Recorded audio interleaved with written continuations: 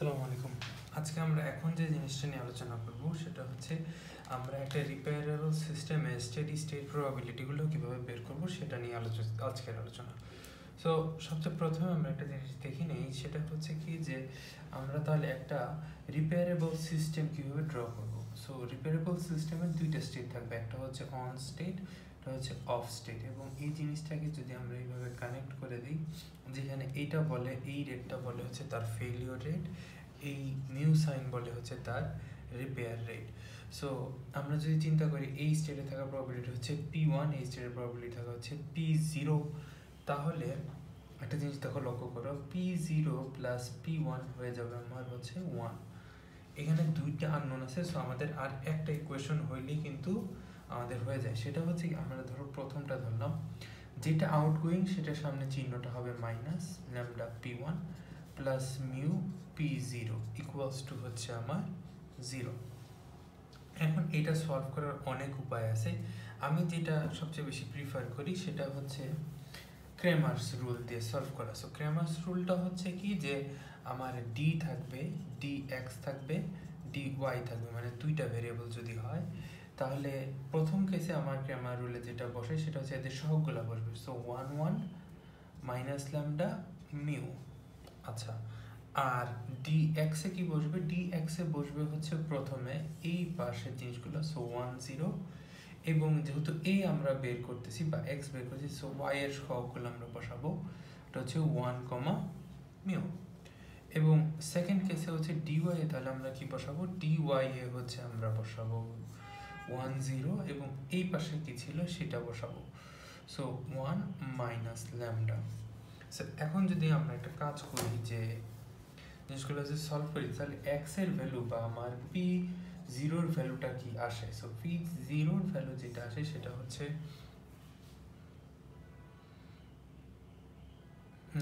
P1 এর value কি আসে? P1 তো প্রথমটা পরেরটা হচ্ছে P0, সো P1 এর ভ্যালুটা আসে হচ্ছে আমার, দেখো, dx বাই d, P0 ভ্যালুটা আসবে হচ্ছে dy divided by d। So এটার ভ্যালুটা আসতেছে হচ্ছে, এটার ভ্যালু কত ছিল? মিউ প্লাস ল্যামডা ছিল এটার ভ্যালু, এইটার ভ্যালু ছিল হচ্ছে শুধু মিউ, এটার ভ্যালু ছিল শুধু ল্যামডা। সো এই ক্ষেত্রে আসছে mu divided by mu plus lambda, এটার ক্ষেত্রে আছে ল্যামডা প্লাস মিউ। সো এইভাবে হচ্ছে আমরা কি করতে পারি, একটা স্টেডি স্টেট। এখন যদি তোমার কোয়েশ্চেন আছে যে একটা সিঙ্গেল রিপেয়ার সিস্টেমে তাহলে আমরা জিনিসটা কীভাবে করতে পারি, তোমার ধরো এটার অ্যাভেলেবিলিটি হচ্ছে যে যেই সকল স্টেটগুলোতে সে কি ওয়ার্কেবল স্টেট আছে, সো এই কেসে এটার অ্যাভেলেবিলিটি হচ্ছে শুধু P1। আচ্ছা, এরপরে হচ্ছে কি, সো আমরা একটু কনফার্ম করে নিই আমি ঠিক করছি কিনা।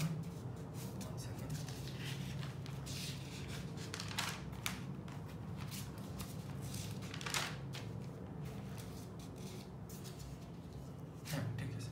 সো এইটাই মোটামুটি হচ্ছে কি যে এটা হচ্ছে P0 তে থাকা প্রবাবিলিটি, হচ্ছে P1 থাকা প্রবাবিলিটি না। আচ্ছা, এরপরে হচ্ছে আমরা একটা জিনিস দেখবো, সেটা হচ্ছে কি যে ধরো আমাদের কাছে n সংখ্যক লাইট বাল্ব আছে।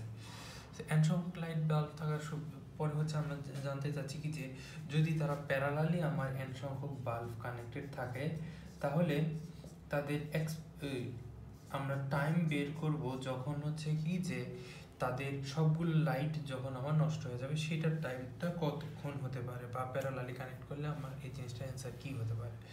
সো ধরে নেই হচ্ছে আমার এরকম কতগুলো স্টেট ছিল, ডট ডট করে লাস্ট হচ্ছে ফেলিওর স্টেট, যেখানে সবগুলো আমার ফেইল্ড স্টেট। এখানে হচ্ছে কি, এখানে কোনো রিপেয়ার নাই, তার মানে কি আমার জাস্ট খালি একটা ট্রানজিশন আছে। এখানে একটা জিনিস লিখলাম, সেটা হচ্ছে n সংখ্যক বাল্ব ছিল, n ল্যামডা লিখলাম। n ল্যামডা লেখার কারণ হচ্ছে এখানে n উপায়ে একটা লাইট নষ্ট হতে পারে, এখানে n মাইনাস y ল্যামডা উপায়ে কি হতে পারে, বাল্বগুলো নষ্ট হতে পারে। এরকমভাবে হচ্ছে আমার এরকম যেতে পারে। সো আমার যদি এখানে একটা স্টেট থাকে k এবং k মাইনাস 1, তাহলে k থেকে k মাইনাস 1 এ যাওয়ার প্রবাবিলিটি, যাওয়ার উপায় হচ্ছে 1/k ল্যামডা। সো তাহলে আমরা জানি কি যে এই কেসে যে কোনো একটা লাইটের লাইফ এক্সপেক্টেন্সি হচ্ছে কি 1/λ বা এক্সপেক্টেড টাইম হচ্ছে 1/λ। সো আমরা যদি তাহলে n থেকে শুরু করে আর 1 পর্যন্ত কেসগুলোকে চিন্তা করি, সবগুলো হচ্ছে 1/λ হবে 1/, এবার কারণ কি k ল্যামডা ছিল, আমি একটু ক্লিয়ারলি বলি k ল্যামডা ছিল যখন হচ্ছে k থেকে k স্টেটের ক্ষেত্রে গেছি। সো আমরা ধরো n থেকে n-1 এর ক্ষেত্রে কি হবে 1/n ল্যামডা, n-1 থেকে n-2 এর ক্ষেত্রে কি হবে n-1 ল্যামডা। এইভাবে আমরা কত পর্যন্ত যেতে পারি 1/1 পর্যন্ত কিন্তু যেতে পারি, যেখানে পরের স্টেটটা কি বলবে আমার ফেলিওর স্টেট। সো এই টোটালটার সমষ্টি কি হবে আমার সবগুলো n প্যারালাল লাইটের আমার হওয়ার প্রবাবিলিটি, মানে সবগুলো নষ্ট হওয়ার ক্ষেত্রে টোটাল টাইম কতটুকু সেইটা আমার বের করে দিবে টোটালটা।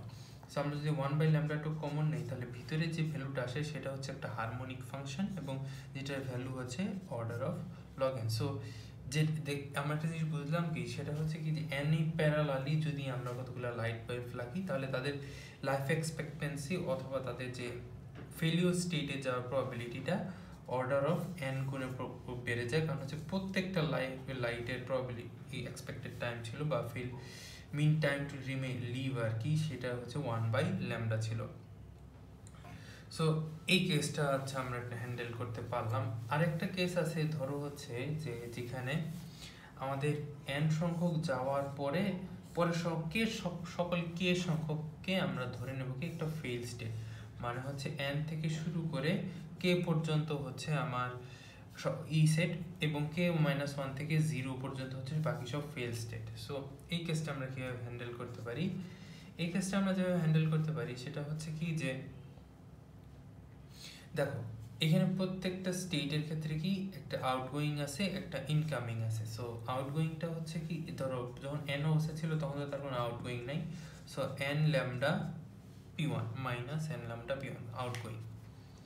আবার p1 n-1 bar equals to কি আসতেছে আমার দুইটার সমষ্টি আসতেছে, সরি এখানে ইনকামিং আসতেছে আবার সে কি যাচ্ছে আউটগোয়িং যাচ্ছে n-1 pn-1, এটা হচ্ছে pn মাইনাস ল্যামডা। দেখো সো এইভাবে কি আমরা চাইলে k পর্যন্ত ড্র করতে পারি। তো তাহলে ফেলিওর স্টেটটা আসলে আমার এই কেসে কি হবে? ফেলিওর স্টেটটা হবে হচ্ছে কি যে আমি তাহলে কোন পর্যন্ত ড্র করব? আমি ড্র করব হচ্ছে n ইকুয়ালস টু এই যে তাহলে আমরা যে সাধারণ সমীকরণটা লিখি, সাধারণ সমীকরণটা তাহলে আসতেছে হচ্ছে n k e to the power n minus k lambda t into 1 minus e to the power minus lambda t whole to the power k। So এই জিনিসটার আমরা একটা এলাবোরেশনটা দেখি। ধরো pn-1 টা দেখো, pn-1 এ কি ছিল n into e to the power minus n p n lambda minus ছিল n-1 p lambda, then pn-1 lambda। So এইখানে হচ্ছে যেটা হয়েছিল n-1 lambda, হ্যাঁ ঠিক আছে। সো এটা ছিল বার ছিল, আমরা জানি কি pn ইকুয়ালস টু আসছিল e to the power minus lambda t। আমরা যদি আগের লেকচারটা ফলো করি যেখানে ছিল কি pn বার ইকুয়ালস টু ছিল মাইনাস lambda pn। সো এইখান থেকে pn এর একটা অ্যান্সার পাওয়া যায় e to the power minus lambda t। So আমরা যদি একটা কাজ করি যে এইখান থেকে জিনিসগুলোকে কমন নিয়ে আসি বা এই ভ্যালুগুলো যদি বসায় দেই তখন আমাদের pn-1 এর ভ্যালুটা পাওয়া যায়। এটা আমরা ডিটেলস দেখবো যে pn-1 ভ্যালুটা কিভাবে পাওয়া যায়।